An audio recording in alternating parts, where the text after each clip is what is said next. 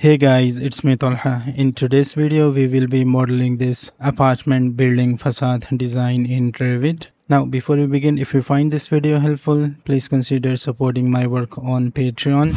Your support helps me create new videos every week. Now, let's get started. So here I have this project file open. I created this simple building model for this tutorial. If you would like to follow along, you can download this project file from my Patreon page. Anyway, first I think I should delete these walls here. And let's go to level 1 and I'm going to create wall here. So let's select this wall and press CS on the keyboard, and let's create a wall at 3 feet 6 inches.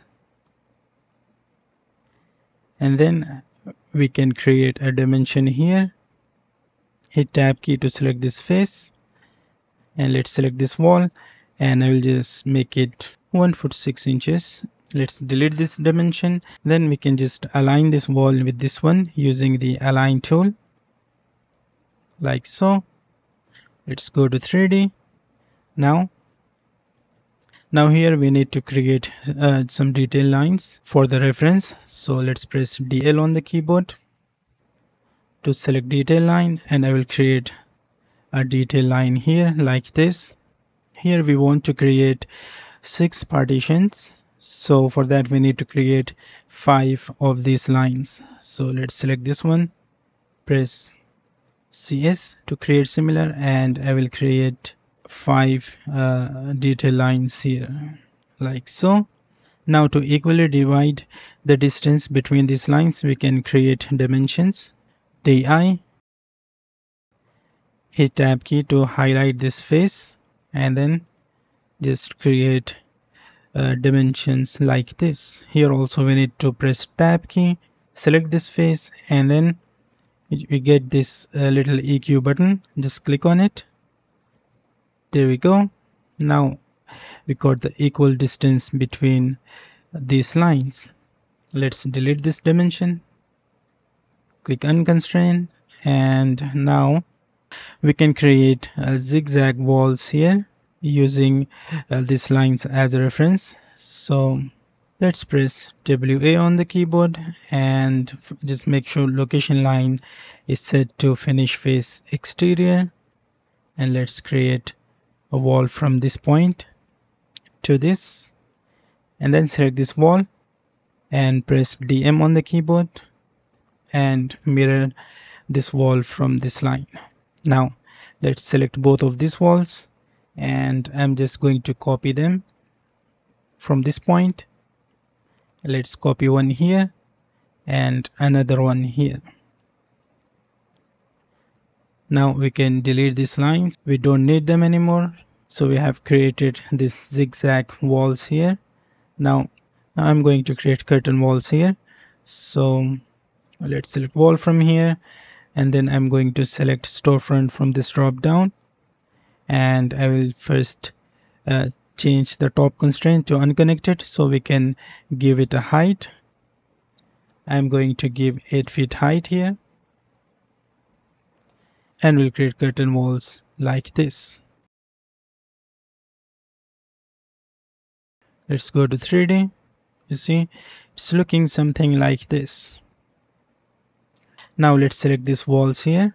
So I'll just hover over this wall and hit tab key, then click, and then hold shift key and deselect this wall, and let's change the height of these walls. So I will just change the top constraint to level 3. There we go. Now we want to select these 3 walls and change the base constraint to level 2. Let's select the remaining walls here, 3 of these, and then we can change the top constraint of these walls. Let's click here and select level 2. There we go.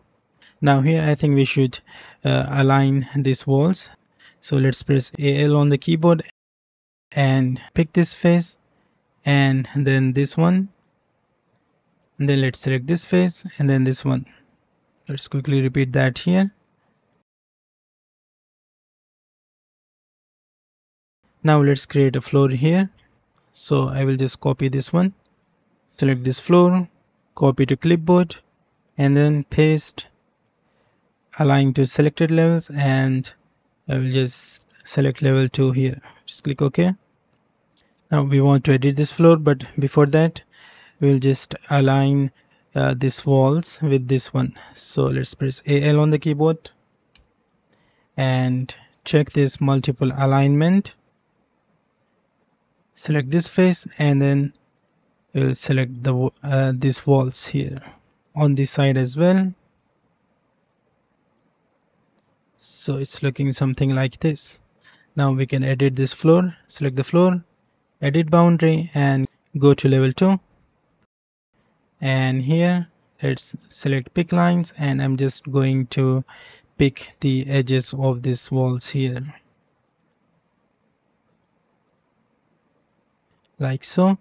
Let's use trim TR and just trim these lines.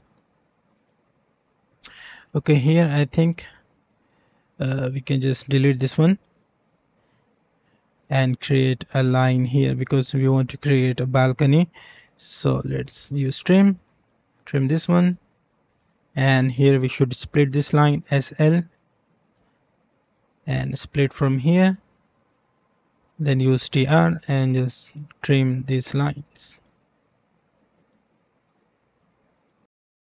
So we have created this profile.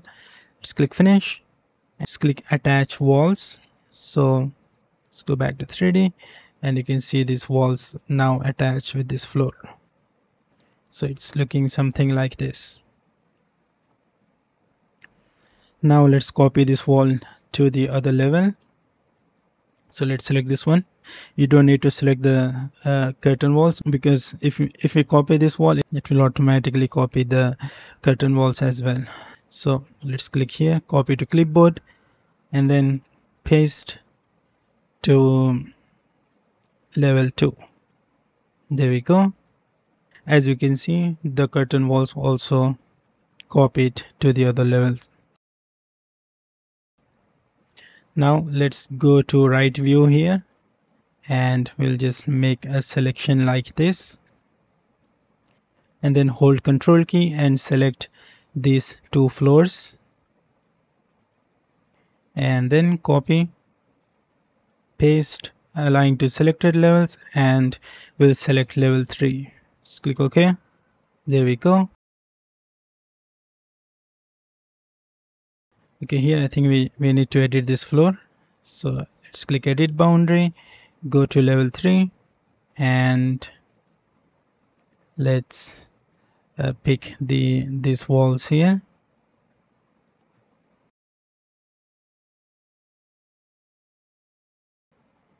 Let's trim these lines.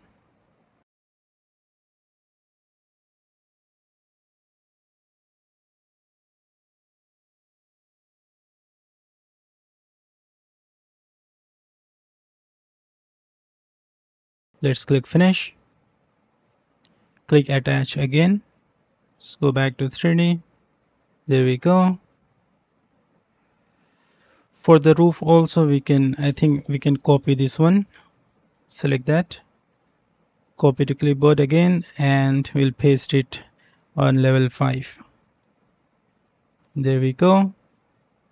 Let's go to level 4 and select all of these walls by right clicking. Select all instances visible in view. Go back to 3D and click attach. Just attach to this floor. Perfect. Now I think we're almost done with modeling this facade design. We only need to add the railings here. So first I will go to level 1, and I'm going to select railing from here, and let's use pick lines again, and I will give 6 inches offset, and we want to create a railing from here. Let's drag it to this wall and to this point here, and then we can select this and create similar again. Let's use pick lines, give 6 inches offset, and we'll pick these lines.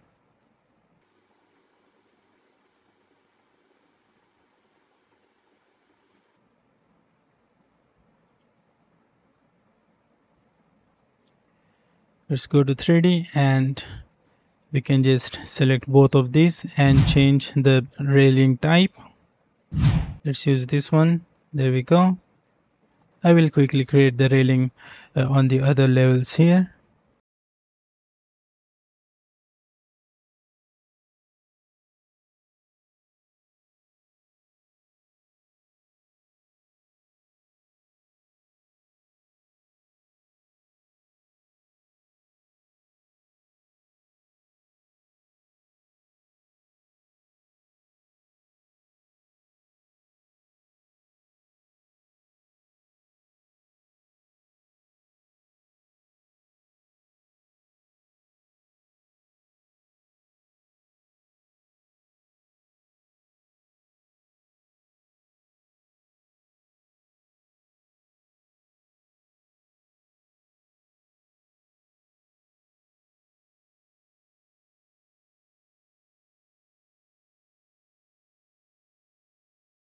So I have added the railings. Now let's work on the roof. So let's go back to level 5 and I'm going to create walls here.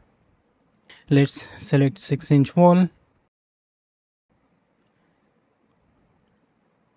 and I'm going to change the location line to finish face exterior and then create a rectangle here like so. Let's select this one and make it 28 feet, and here I'm going to create a curtain wall.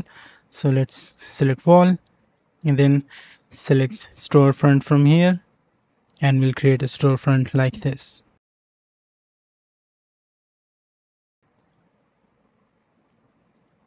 Perfect.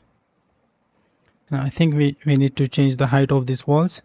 So just hover over on this one, hit tab key to highlight all these walls, and then we can just change the top constraint to roof.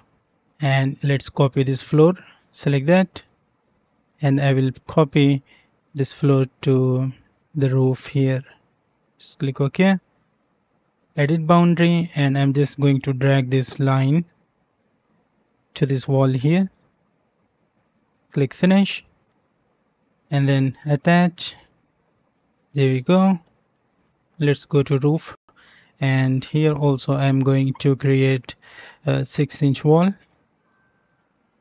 Let's change the height to 1 foot and change the location line to finish face exterior, and we'll create a rectangle like this. So we got this small parapet here as well. So that's how to create a stylish apartment building facade in Revit. The video is already too long, so I will end this tutorial here. In the next part, I will be sharing some tips and tricks on how to create a pergola with slats at different angles in Revit. So stay tuned for that. That's it for this video. I hope you have learned something new. So please make sure to like and share this video and subscribe to my channel if you haven't already. Don't forget to turn on the post notifications, and if you found this video helpful, please consider supporting my work on Patreon. Your support helps me create new videos every week. And yeah, I will see you guys in the next video.